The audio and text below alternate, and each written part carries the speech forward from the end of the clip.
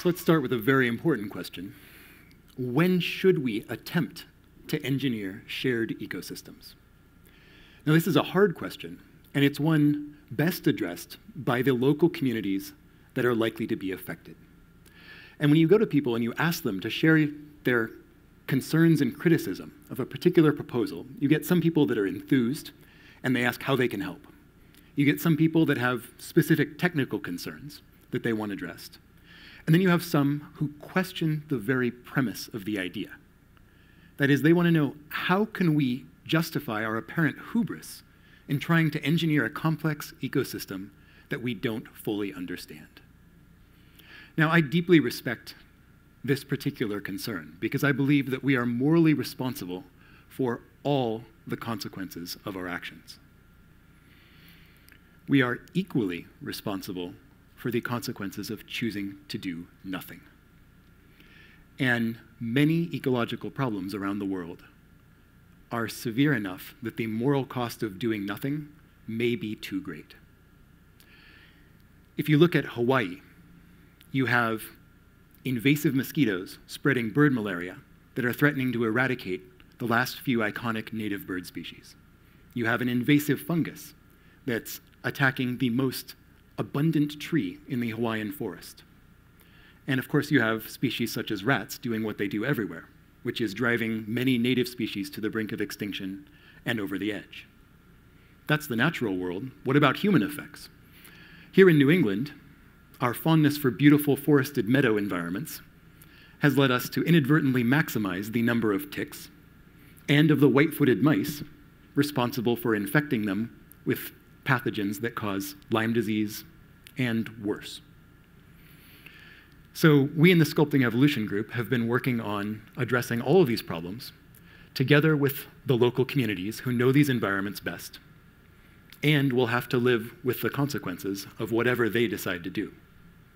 But what's really been striking about some of these conversations is how many people have said, you know, this town hall discussion about whether we should genetically engineer the wilderness was a lot more calm and reasoned than discussions about most cultural topics nowadays. And that suggests that there is something wrong. So let me try to explain from the perspective of an ecological and evolutionary engineer what might be wrong with our social ecosystems. Now, the first rule of evolution in the laboratory, when you're trying to direct it for a particular purpose, is you get what you select for, which is not necessarily what you want. Now, this is important to society because of numbers. Now, please raise your hand if you like numbers. All right, I love numbers because numbers are solid, reliable anchors to reality. Without numbers, we're lost in the fog of unquantifiable uncertainty. We don't know how important anything we do is unless we can measure it. The problem is, not everything is equally easily quantified. And that introduces bias. So, for example, we want to maximize human well-being, but that's hard to measure, whereas GDP is a beautiful single number. So we have economic policies that promote things like flexible labor markets. Now, please raise your hand if you were raised in the Boston area. Some of you here. Please raise your hand if you live within blocks of your extended family. A few. Within blocks of a trusted friend from childhood? Wow, some people are multiply lucky here. How about a trusted friend from college as well? A few, but not very many. That is, what we've been doing is maximizing growth, and the cost of that flexible labor market is measured in severed human relationships. And it's those relationships, which are hard to measure, which really make up the social fabric of society. So I suspect that a lot of the underlying cause of our problems is due to that fraying social fabric, loss of trust in one another. And only the most visible of those consequences, the most measurable, are things like the rising deaths from despair. So in short, economic policy is broken, along with many things like it that focus on numbers, quantifiable things like GDP, as proxies for hard-to-measure things like human well-being. And that may have worked once, but right now, it's no longer working. Another lesson from the natural world is that evolution has no moral compass.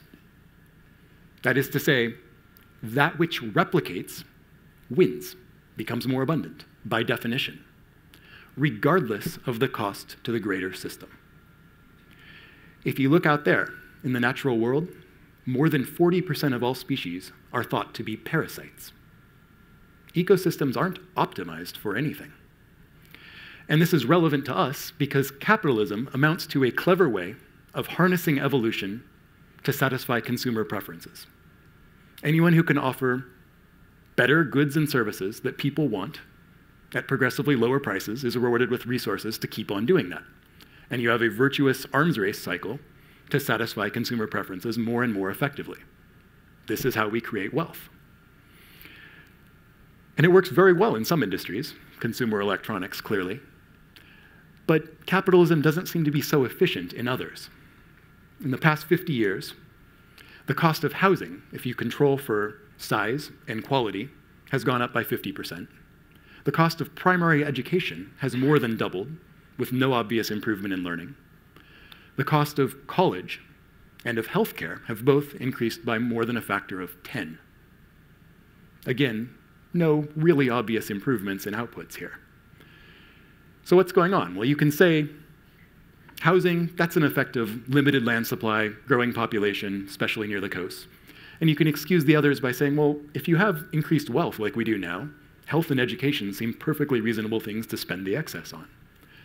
But then why is the cost of infrastructure going up by so much?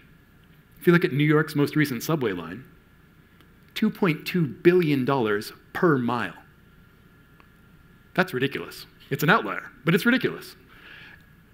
And it's not alone. The trend is there. And this is strange because we have much better technologies for doing everything required for infrastructure and for healthcare and everything from better computers to better concrete mixers. We would expect all of these to be getting cheaper, not more expensive. And it's not going to wages or even really to benefits despite healthcare. So what's going on? Well, again, in the laboratory, if you run a directed evolution experiment for a while, it might work great for the first few generations, but then eventually you're going to throw up some cheaters and parasites that just feed off of the others. And as we know, if you look at nature, the longer you let it go, the worse this gets. So my suspicion is that capitalism, and possibly democracy too, have really just been infested by a proliferation of evolutionary cheaters. People have figured out more and more ways of cleverly siphoning additional resources off. And this breaks the system slowly. Doesn't completely break it, but it makes everything more expensive, and it increases inequality. And in turn, that contributes directly to political polarization and anger, just because we're stuck with increasingly higher bills for the exact same services we used to get for much cheaper. So who's going to pay the extra? It's a lot harder to reach agreement. So, at this point in the talk, you're probably asking, what can we do? Well, again, laboratory. How do you get rid of cheaters? We have a very easy way. We apply superheated steam and 30 atmospheres of pressure, and they're all gone. It works great. The same sort of thing seems to work for society if you look at history. That is, the reliable way to reduce inequality and remove economic rent-seeking is war, famine, pestilence, and mass death. So we really need some other solutions here.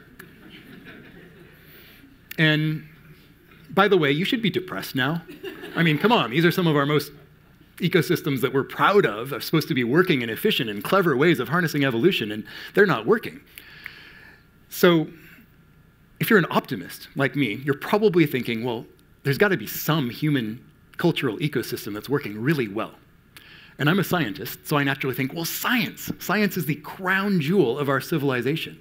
It can be frustrating and inefficient, and let me tell you, from the inside, it is very frustrating and inefficient. It's very much a matter of one step back for two steps forward, but it reliably moves us towards a more accurate picture of the world. And that's amazing. The problem is, if you're a civilization, not all knowledge is worth having, because science is vision, just as technology is power. And it's the dance of science and technology that is the engine that drives our civilization. Without them, it falls, and billions will die. With them, well, I'm increasingly concerned that we might inadvertently solve our rent-seeking problem. Suppose there is a discoverable technology out there, potentially in our future, that, if discovered and publicized, would bring down civilization. You can probably imagine some things like that, but the really scary ones are those that none of us in this room or anywhere else has anticipated. If that exists, then the current scientific ecosystem is highly likely to stumble straight into it without ever seeing the danger.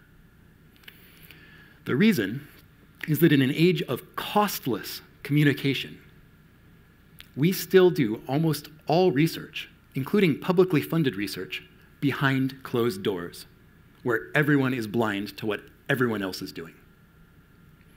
And most research is done by teams of similarly trained specialists who can't reliably anticipate the consequences outside their own narrow field of specialty, which means if you have something that requires a synergy of this and that, neither team is going to know that the other is working on that, or even know of the possibility of that kind of synergistic interaction. This is still very theoretical, so you're probably not convinced yet. So let me give you an example. 5 years ago, no one imagined that we might be able to engineer entire wild species. But if you take CRISPR genome editing and you combine it with gene drive, which is a natural phenomenon, it's a strategy whereby genetic elements ensure that they get inherited. Put those together, and that's exactly the capability that we now have. If you engineer an organism so that it has the edited changes that we want in its genome, and we encode the editing machinery next to it, then when that organism mates with a wild one, the offspring will inherit one of each, and in those offspring, the editing machinery will convert the original version to the edited version. It's a find and replace, because the next generation is guaranteed to inherit, and the next, and the next, and the next. So 4 years ago, my colleagues and I first envisioned this possibility and its potential outcomes, and we were initially elated, but then very concerned. So we asked a bunch of experts from diverse fields, from ecology to security to even environmental NGOs, to see what they thought we should do. And we concluded that it's not very physically dangerous just because it's slow, it spreads over generations, and it's easy to detect by sequencing. And once you detect it, you can counter it with another find and replace.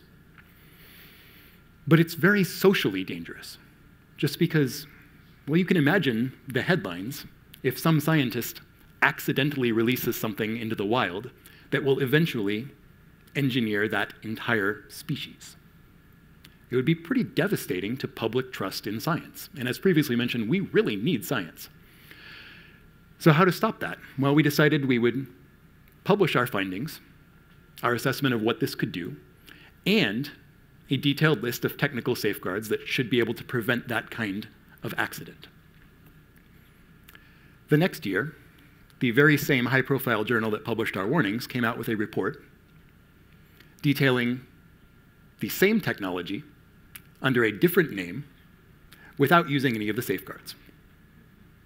Now, I have no explanation for the journal, but the researchers are brilliant, well-meaning scientists who hadn't seen our work, weren't even aware of the concept of gene drive because it's something from evolutionary biology, which was not their field. And they were just focused on building a better tool for laboratory genetics experiments that could be used by others. They never imagined that it could be applied to wild populations. So there you have it, a powerful, completely unanticipated technology that, despite our best efforts, was still independently developed and publicized by researchers who were blind to the consequences. Do we have any barriers in place to prevent this from happening for a more dangerous technology? I can't think of many. So at this point, the question, can we engineer social ecosystems, is looking a little bit more urgent. That means I have a confession for you. When I say that I'm an ecological engineer, people laugh. And they laugh because we don't know how to do that. It's only because of tools like CRISPR-based gene drive, which let us harness the strategies of cheaters to alter populations, and by those populations, the associated ecosystem. That's the only way that we think we can do it now, and similar approaches. So the question is, can we apply this to the social setting? What is the equivalent? And I suspect we can. Now, I'm going to focus on science because I know the scientific ecosystem best. Scientists, to be practicing scientists, we need recognition for what we do, which leads to continued funding. So if you want us to share our experimental plans in advance with others so that society can scrutinize them for potential dangers and intervene early, then you need to get the scientific journals and the funders to change the incentives. Now, speaking from experience now, I can tell you that none of them wants to be first. It's a collective action problem, so we need some way to get the wagon moving without them. I think the answer is to use a technology to harness a cheat. In this case, the cheat is intellectual property. Now, patent trolls love to use intellectual property to halt useful products unless they get paid off. It's a great way for them to siphon off resources. But if what you want to do is change the incentives, you want scientists to do something differently, well, how about you say, you can't do that research unless you first publicly disclose your plans. This wouldn't normally work, but we have an opportunity here in the form of CRISPR-based gene drive. So here's how it would work. To get together a patent pool of relevant IP for building CRISPR-based gene drive. Ignore commercial licensing, don't touch that at all, and just regulate the research, but offer anyone a license for free, provided that they share their experimental plans in advance. This will be controversial because it violates this long-standing precedent, which has very good reasons behind it, that patents should not interfere with nonprofit scientific research. In this case, I think there's very good reasons to make an exception to that. And that controversy will lead to media coverage, and yet it's really hard to stand up in public and assert that you have a right to develop a technology that can single-handedly engineer ecosystems in secret without telling anyone what you're doing or allowing anyone to have a look and make sure you're using safeguards. So favorable media coverage will then incentivize the funders and journals to jump on the now moving bandwagon and add their own incentives. If it can work for CRISPR-based gene drive, then you have a precedent. And the strategy might then be applied to related fields involving technologies with shared impacts. And eventually, to most of the areas we're concerned about throughout the scientific ecosystem. And who knows, if it works there, perhaps it could be applied to the other ecosystems that we think may require a fix or two. Let's be fair. This idea could fail. It could fail spectacularly. In fact, most experiments in science do fail. But that's why we would then have to take a lesson from engineering. And that is, try something else until it works. And we have to do that because when we think that civilization itself may be at risk, the moral cost of doing nothing is always too high. Thank you.